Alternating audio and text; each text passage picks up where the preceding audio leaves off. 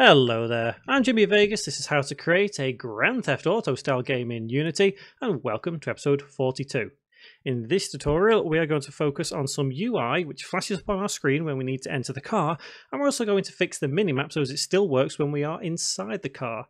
Don't forget, click subscribe button and click on the bell icon as well to stay up to date with every tutorial still to come in this series and everything else on game development on my channel. If you've enjoyed this series so far, please feel free to check me out on Patreon or YouTube memberships. We learn things like early access, exclusive content, project files, and so much more. With that in mind, let's get to work. So the first thing I want to do is fix the minimap. I think we've noticed it a few times before that, yes, it works when we're running around. However, when we get into our car, it does not work. The reason it doesn't work is because it's permanently attached to our character, which we end up turning off when we get into our car. So basically, we need to come up with a method which will change our position of the minimap to reflect our car position rather than our player position. So we're going to do that inside the vehicle entry script. So head into that script, and we're going to add just one variable, which is going to be that minimap. We will also come back into this script a little later on in this tutorial for the UI to get into the car, but for now we're just focusing on the minimap. So let's start with public game object minimap cam semicolon. Now, because we already have the vehicle right here, that means that we don't need to actually declare it as another variable. We can use the transform position of the vehicle cam to get the minimap into place. Now, one thing to note about our minimap cam is its position and rotation. Now, these are its local position and rotation settings. So 0, 25, 0 is position, 90, 0, 0 is its rotation. These need to be identical when we transfer it over to the car. So if we just move the object over to the car, those figures would theoretically change because it's in a slightly different position and rotation than what our player would be. So we also need to reset those when we shift it over. So to do all of that, it is just 3 lines of code, and we've done something effective in the same sort of way before when we've used parent. So what we'll do is we'll say minimapcam.transform.parent equals live vehicle dot transform. Next thing we need to do is let's set the rotation to 90, 0, and 0. And we can once again say minimapcam dot transform dot local Euler or Euler angles, depending on how you wish to pronounce it, equals new vector 3, and in brackets we need to do the coordinate, well, not the coordinates, the actual rotation values, which was 90, 0, 0. So 90, 0, 0. Close bracket, semicolon, and what that will do is it will make it the exact same as it was in our player. So for example, if our player is rotated one way and the car is rotated another, it would just transfer it over, and it would look a bit skew if we were to just standard transfer by a parent. Next thing we need to do is the local position. So minimapcam.transform.local position, once again, equals new vector 3, and in brackets it was 0, 25, and 0. Close bracket, semicolon, and save. And remember that if you had your minimap camera higher or lower, you need to put whatever value is here in the position. So even though I've put 25 and 90, if yours are slightly different, remember you have to put these exact values in this script, otherwise it will not work. So next thing to do is if we head to our car and go to the vehicle entry trigger, we just need to assign the minimap cam to there. We also need to do the inverse of that, so vehicle exit. So let's go to our vehicle exit script. And once again, let's declare the minimap camera as a variable. So public game object minimap cam semicolon. And the great thing is we can actually copy these 2 lines of code. So we'll place them here But before that, we also need to say minimapcam dot transform dot parent equals the player dot transform semicolon and save. Now, it is important to use the parent line of code before we set the rotation and the position. The reason for that is because if we set the rotation and position before we move the camera, then that's not going to change anything at all. It will still effectively just move the camera and not correct the rotation or position. So make sure that they are set after we have moved the camera. So next thing to do is let's head back into Unity. Let's click on the exit trigger and then add that variable over there, which once again is the minimap camera, the exact same object. Let's save our project and let's test this out. So essentially all we've really done is we've turned our player off, but after that we've moved the minimap camera out of our player and placed it onto the car. That's top and bottom of all we've done. It's as simple as that to get all of this working. And hopefully if you keep an eye on the minimap, you should see all of this in action smoothly. There we go, you saw the minimap change its rotation then because our forward facing did change completely. And let's get out of the vehicle, and there we go. The minimap cam has returned to our player. So next thing we need to do is let's set up a quick little bit of UI which says enter vehicle whenever we are in the vicinity to get in our vehicle, i.e. when we want to press E. So I'm going to do something real quick and simple to do this. You can obviously take a lot more time, but fundamentally the code is going to be the exact same for what we want to do here. So let's go to game object UI and I'm going to go raw image. Let's double click. And I want it to be in the center, and I'm also going to reduce the size to about 50 by 50 and see how that looks on my screen. I think that's too big. Basically all I want to do is create a simplistic looking key that just has E in it, i.e. to get into our vehicle. So maybe 25 by 25. Yep, I think that's about right. And in that raw image I'm going to right click UI and let's have text.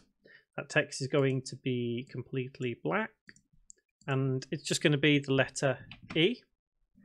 And let's make sure we can actually see what we're doing here. And let's set this as...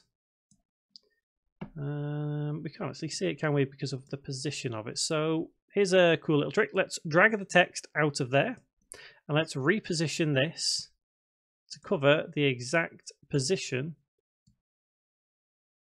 There we are. And now drag the text back onto raw image and we should see it. Now we just need to center it, make it however big you want to make it. So let's say 20. So it will appear on screen like that. And let's rename that raw image to E key. And I think below it, what I want to do is have some more text that says enter vehicle. So I'm going to take that text and rename it and put key UI, duplicate it and have this as interact text. So later on in the game when we've got other things to interact with the E key, we'll be able to use this and modify it. So I'm going to set this text as white and I'm also going to move it down below the E key and stretch it to roughly about there. And I'm going to have this just simply say enter vehicle and have it to the left. So basically when we're near the vehicle, this will flash up on screen.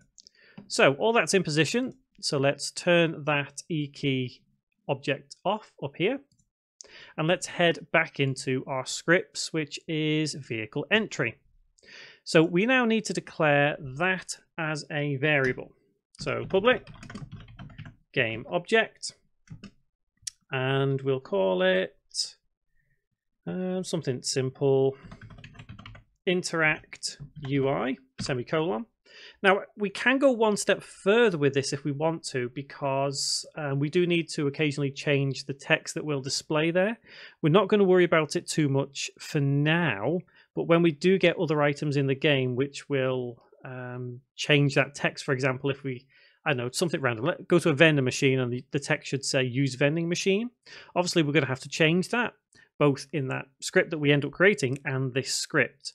I'm just thinking, should we, do you know what? I think we really should. I think we should kind of future-proof what we're doing here.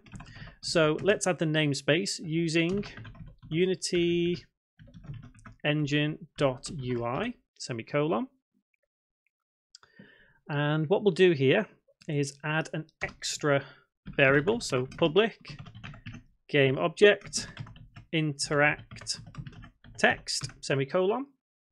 And what this means is that when we enter this collider, I want interact text to say enter vehicle. So down here in our first void on trigger enter section, this method, we're going to say interact text dot get component spiky brackets text open close bracket dot text equals what we want the interacting text to say, i.e. enter vehicle. And then it's probably a good idea to actually remove what that text says there. So that text is now blank. If we were to turn this object on, we wouldn't see anything. So we're going to see this script actually make that change for us. So at the same time, we also need to turn on the whole object of Interact UI. So next, interact UI dot set active true, semicolon. It also means that on trigger exit, we have to do the exact same opposite. So copy, place it in the void on trigger exit, and we'll set the text as blank, and we'll also set the UI as off, so false. Save that script and head back into Unity. And when it's compiled, let's go to our vehicle and vehicle entry trigger, and let's set those two UI variables. So the first one is the interact UI, which is the E key, and the second one is the interact text. So let's save our scene, press play, and let's go and check this out. So essentially all that's happening is when we are in the vicinity of our car, i.e. in that trigger section, it turns our UI on. And when we leave that section, it turns the UI off. So let's go and make sure all of this works.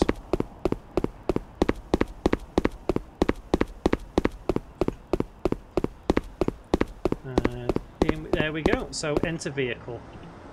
So next thing we need to do is turn off that text. So when we enter the vehicle, we also need to turn it off, because if you think about it logically, we never ever trigger this section here, because theoretically we never leave that collider itself. So let's copy those two lines of code and place them after we've moved that minimap camera. Resave. Let it compile in Unity. Press play, and let's check this out.